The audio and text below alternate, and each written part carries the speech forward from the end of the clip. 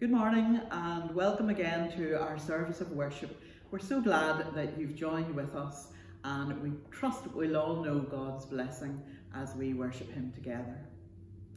The Book of Lamentations tells us, "The steadfast love of the Lord never ceases. His mercies never come to an end. They are new every morning. Great is your faithfulness."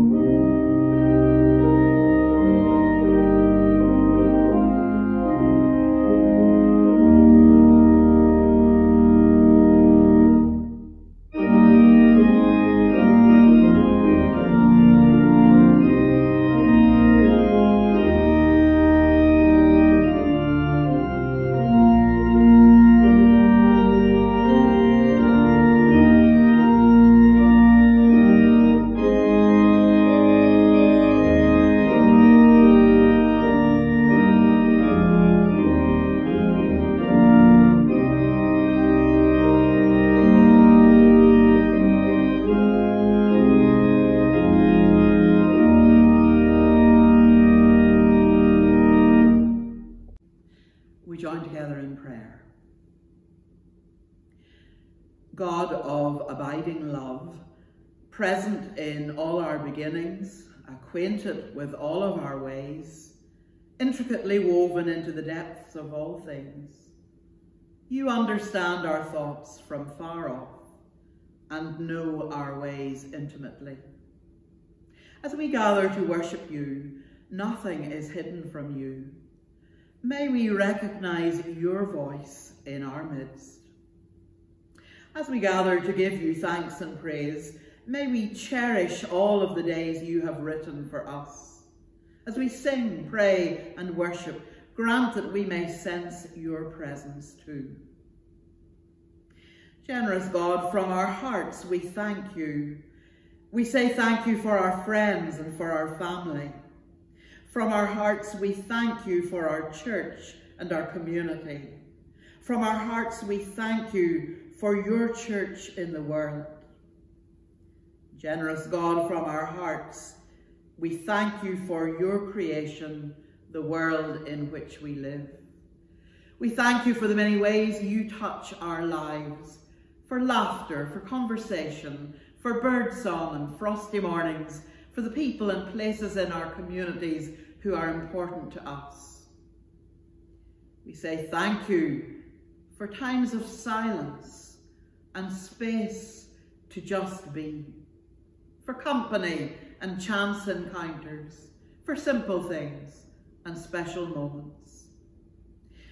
Thank you that you are with us in the highs and lows of life, when we are busy and when we are still, when we believe with all our hearts and when we are barely hanging on by our fingertips to our faith.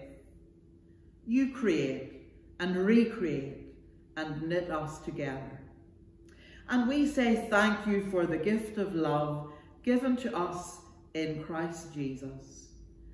Generous God, from our hearts, we thank you.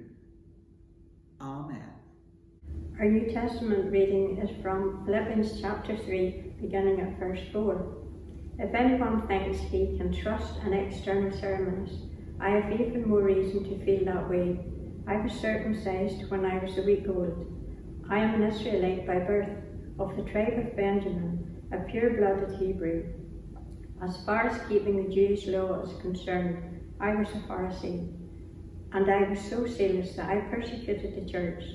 As far as a person can be righteous by obeying the commands of the law, I was without fault. But all those things that I might count as profit, I now reckon as loss for Christ's sake.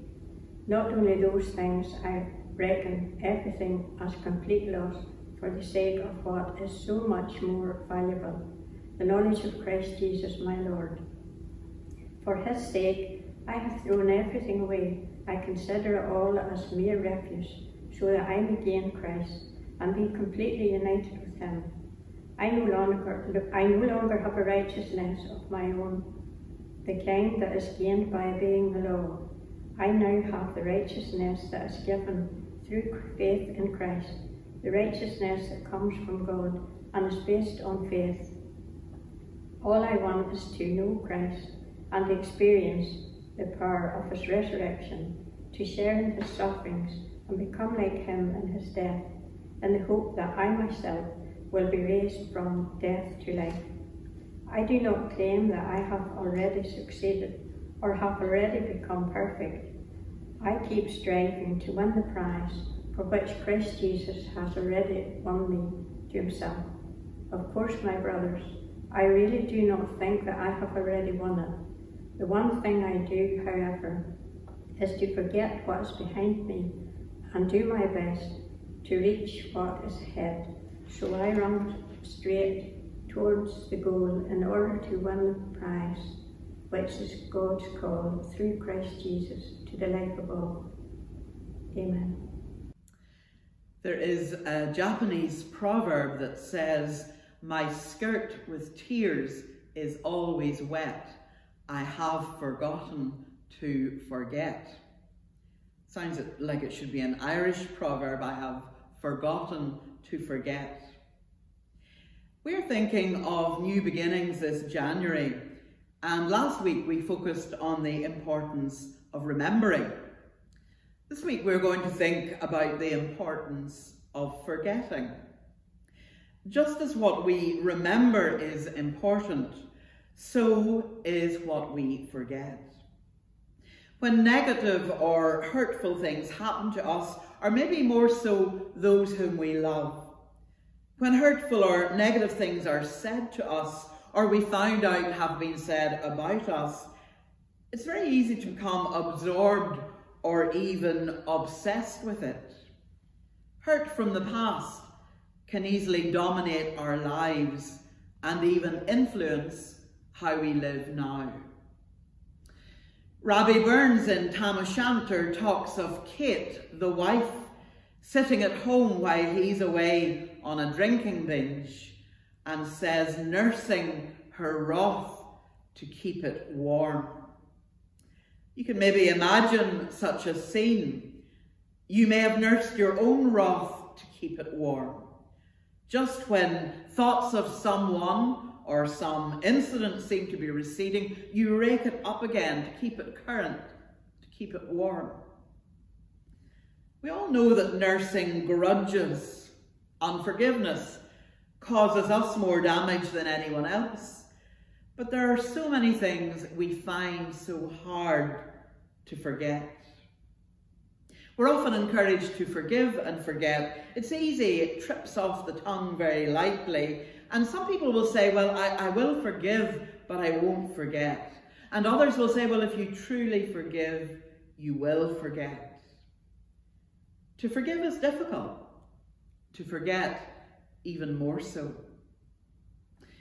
William Barclay recalls the famous Scottish poet and literary critic Andrew Lang, who wrote and published a very kind review of a book by a young man.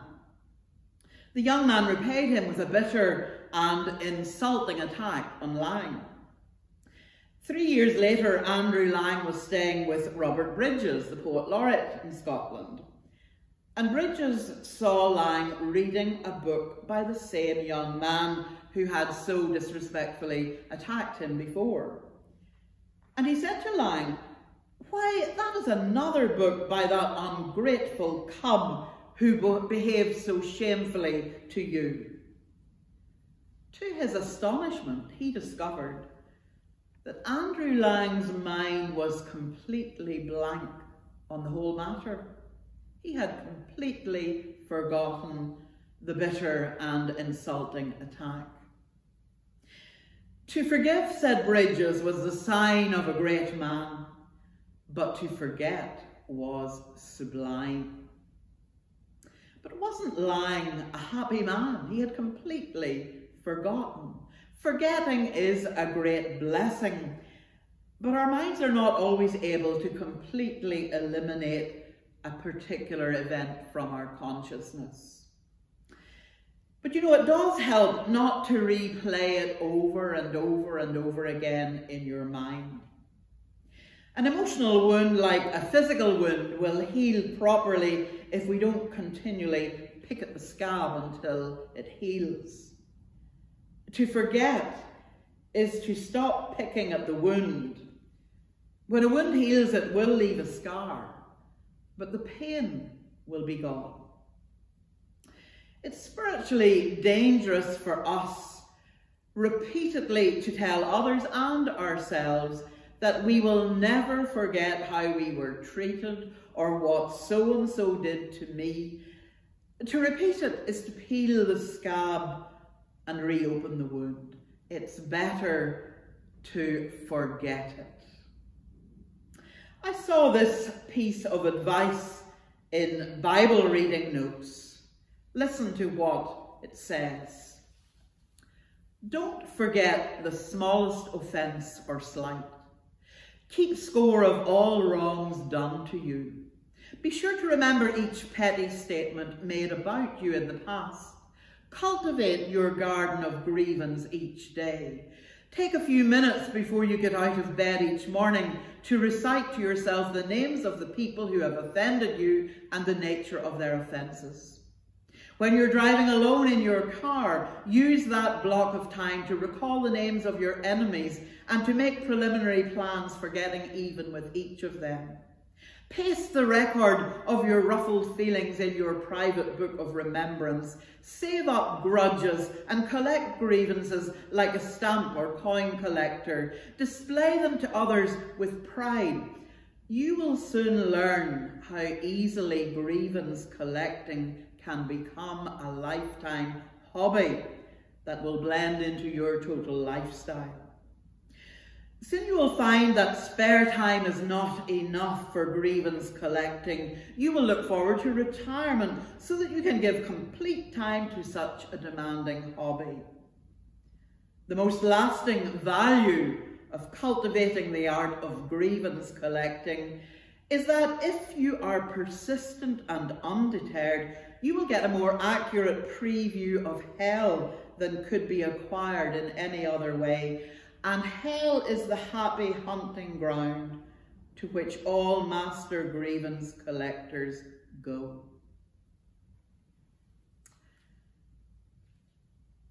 Blunt, but makes a very good point. Nelson Mandela famously said, holding an unforgiving spirit was like drinking poison and hoping that the other person dies. Jesus told us to forgive. He quoted the Old Testament. You have heard it said, an eye for an eye and a tooth for a tooth, but I say unto you, forgive. And that forgiveness extended to our enemies. Now, all of that is difficult. So why would Jesus ask us to do it? Well, first, he led by example. On the cross, as he was dying, he called upon God to forgive his murderers.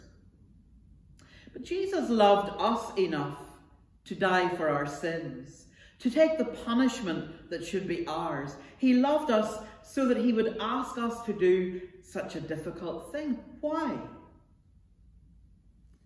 Well, because he knows it's for our good.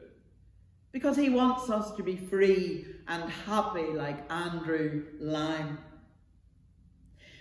The Apostle Paul, writing to the Philippians, says that all his knowledge, his birth, his credentials as a proud Pharisee was as nothing to him compared to knowing Christ and his salvation. He says he regards everything as rubbish, save knowing Christ as his Lord. And then he uses this image of an athlete in a race, pressing on, moving forward for Christ. And the important point was forgetting what is behind. I press on towards what's ahead. Like Paul, every Christian should be aiming forward, aiming towards what lies ahead. Now, it's important to note that in biblical terminology, to forget doesn't mean to fail to remember. To forget means no longer being influenced by or affected by. In Hebrews 10 and 17, God promises, their sins and iniquities I will remember no more. He's not saying he will conveniently have a bad memory. What he's saying is, I will no longer hold their sins against them. Their sins can no longer affect their standing with me or influence my attitude towards them. So forgetting these things that lie behind does not suggest an impossible feat of mental gymnastics through which we try to erase all our sins and mistakes of the past. But it does mean that we break the power of the past by living for the future. We cannot change the past, but we can change the meaning of the past. There were many things in Paul's past that could have been a burden to hold him back, but instead they became inspirations to speed him forward. The events had not changed, but they no longer had any power or influence over him. Too many Christians, too many of us, are shackled by regrets of the past. We're trying to run the race by looking backward. No wonder we fall. No wonder we get in the way of others. And some Christian runners can be distracted by the successes of the past, not failures. And this is just as bad. The things which are behind, says Paul, must be set aside, and the things that are before must take their place. So where are we in all of this? Behind all of us are successes and failures, regrets, traumas. We have to throw them off. Don't allow them to influence our today or our tomorrow. You can't run a race looking backwards, and you can't live the Christian life looking backwards either. Like the Apostle Paul, we throw off all the things that hinder. We forget it. And it would help us in moving forward into 2021 with all its opportunities to focus on the words on our lovely notice board at the front of the church, covered in snowdrops. They're from Scripture too. If anyone is in Christ, he is a new creation. The old has gone and the new is here. Once we give our lives to Christ, we become a whole new creation. God wipes the slate completely clean. God says he remakes us and remembers our sins no more. So why don't we do the same? Forget it. Let us pray. Reconciling God, we pray for your world. May all that is divided by doctrine or politics, class or nationality, be united in your praise. We pray for a peaceful world, where children grow up without fear, where security rests on trust rather than threats, and where nations fight against poverty rather than against each other. We pray for all in authority, that those who lead us may establish right priorities, and that by your wisdom and their vision, the world may reflect your kingdom.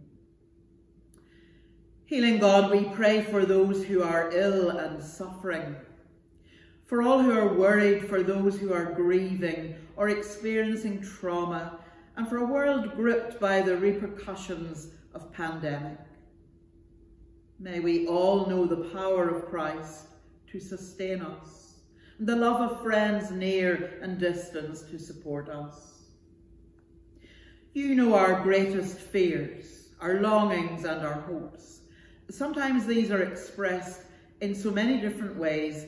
So Lord, in your mercy, hear those prayers. Eternal God, present among us, you are with us in our gathering. You are with us in our distancing. Hear our prayers and blend our voices together. Unite us by your Spirit as we join together in the prayer that Jesus taught us to pray. Our Father, who art in heaven, hallowed be thy name. Thy kingdom come. Thy will be done on earth as it is in heaven. Give us this day our daily bread, and forgive us our trespasses, as we forgive those who trespass against us. And lead us not into temptation, but deliver us from evil. For thine is the kingdom, the power, and the glory, forever and ever. Amen.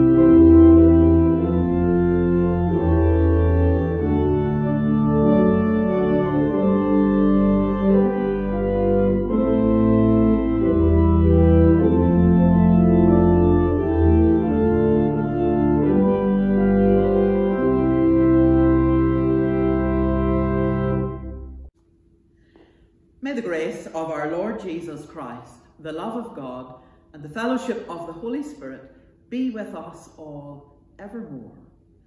Amen.